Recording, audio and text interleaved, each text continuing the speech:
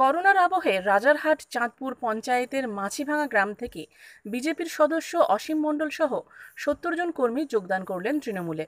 গত পঞ্চায়েত নির্বাচনে বিজেপি সমর্থিত নির্দল প্রার্থী হয়েছিলেন আর জিতে যাওয়ার পর বিজেপিতে যোগদান করেছিলেন অসীম মণ্ডল। আজ তার হাতে তৃণমূলের দলীয় পতাকা তুলে দিলেন রাজারহাট নিউ টাউন তৃণমূল কংগ্রেসের সভাপতি প্রবীর কর। দেখুন এই রিপোর্ট।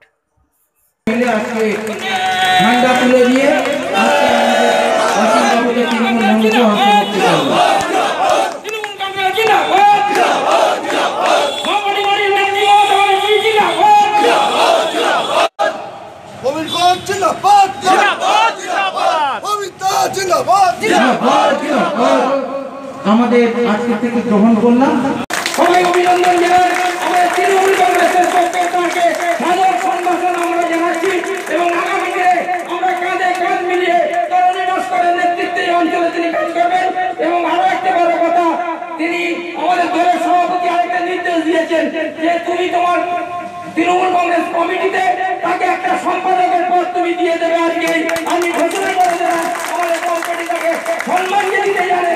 তৃণমূল কংগ্রেসের নেতৃত্ব তৃণমূল কংগ্রেসকে সাধারণ একটা কর্মীকেও সম্মান দিতে জানে। তার প্রতি যদি প্রিয় বিবেকের নির্দেশে আমরা এখন প্রথমে আমি এখানে বক্তব্য রাখার অবকাশ নেই, তবু আমাদের মধ্যে উপস্থিত হয়েছেন আমাদের বোর্ডের ১ নম্বর বোর্ডের চেয়ারম্যান, আমাদের নেতা, যুব নেতা, আমাদের জাম্পি মন্ডল শাহনওয়াজ, তাকে আমি দু এক কথা বলতে বলছি।